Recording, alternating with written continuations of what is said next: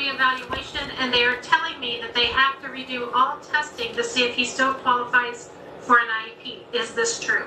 So when you have a reevaluation, the committee, which of course the parent is equal members of, should go through all the areas of past testing, see if that's substantial, if that meets the criteria for those areas, and ask themselves, do we need more testing, more formalized testing in this area?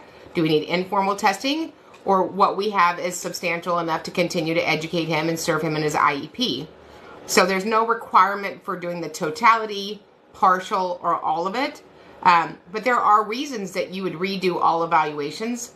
There's no point in expensing the district money because it costs them money to evaluations and it costs them time. So I'm never a fan of that.